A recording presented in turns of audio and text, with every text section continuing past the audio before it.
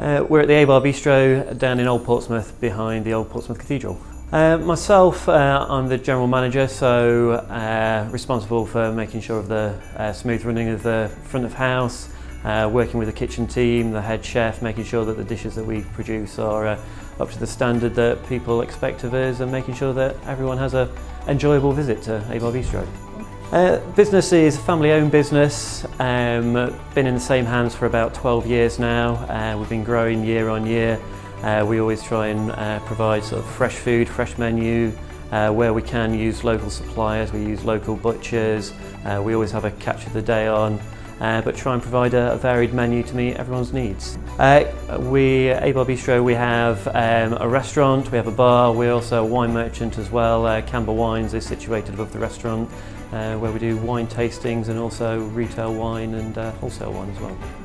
So the Christmas starter that we've got a Gravelax smoked salmon with a horseradish cream on rye bread. Smoked salmon's a traditional Christmas sort of starter or breakfast, but we've gone with Gravelax something a little bit different, cured with sugar, salt, herbs, so a little bit different there. Some horseradish cream made with horseradish, fresh cream and a little bit of lemon zest to bring it up. And then just for a bit of texture on there, we have deep fried some capers to pop them up and a little bit crispy to give a little bit of bite to the dish as well. Well, on our alternative Christmas main, we've gone with a confit duck leg. You've got your traditional Christmas dinner, which is a turkey, and people want something a little bit different when they come out, something a little bit special. And I think while still going with the bird option, which is what people often look for in a Christmas meal, the duck gives something a little bit richer, a little bit more special. I mean, with that dish, we've used a local supplier, we've used Buckwell's Butchers, and we've treated it with what we call a Christmas rub. So we've used traditional Christmas flavours like cinnamon, cloves, garlic in there, but also things like star anise to sort of give it a bit of edge, bring up the flavours and create something a little bit different there. And there's a nice sort of sweet braised red cabbage in there, there's celeriac dauphinoise potatoes, so that gives sort of a nice unctuous flavour to it.